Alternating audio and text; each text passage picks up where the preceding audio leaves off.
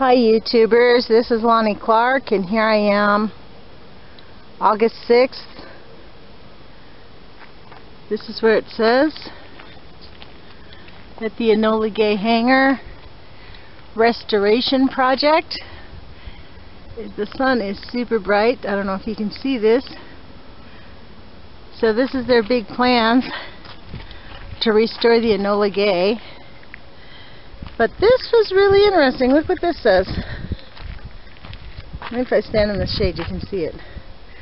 Utah Correctional Industries, project contractors, Culp Construction, SME Steel, Utah Correctional Industries.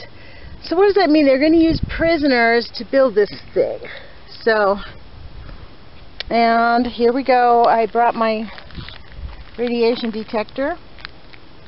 It doesn't look like there's very much radiation out here, which is awesome.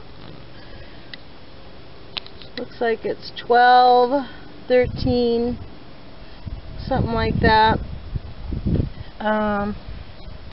It's about 10 o'clock in the morning, and I'm the first person to arrive. Of course, I flew in last night. I got into town around, I don't know, must have been 1:30 in the morning. I couldn't stay in Salt Lake City because there's a big convention, so check out the truck. This is hilarious. This is the only vehicle that I could rent. It's a diesel truck. And I drove through the desert last night after getting off of the airport at 10. I think we got in at 9:35.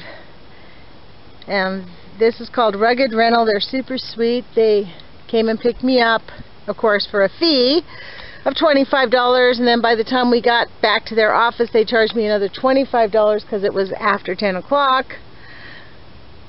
But you know, hey, I used frequent flyer miles, so the sting of renting a truck for $225 a day didn't really kill me, but at least I'm here, and I'm looking forward to meeting the other post-ignorance project participants.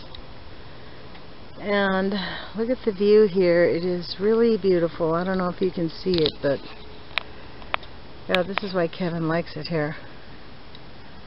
It's just the frickin' desert. There's nothing here but quiet.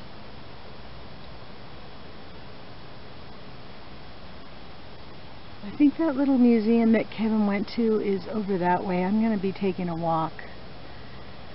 But anyways, I'm going to try to position my truck so that I cannot be facing the sun when I videotape.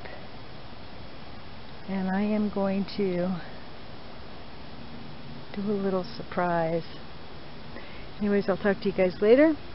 Hopefully I'll be able to blend this in with the movie maker that I just learned how to use. Let's get a look at this one more time. This is what they're going to turn. This is their plan, and this is the thing that they're doing. So I guess they put the walls on first. Made sure it had windows. And there's the construction people over there. Ciao.